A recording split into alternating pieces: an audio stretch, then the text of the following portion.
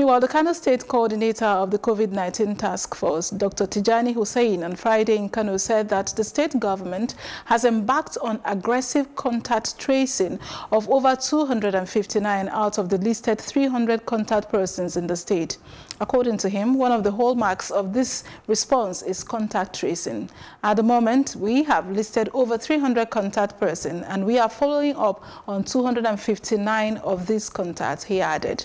Dr. Hussain explained that over these 13 days since they recorded the first index case, they are able to have 320 suspected cases, out of which 73 are laboratory confirmed.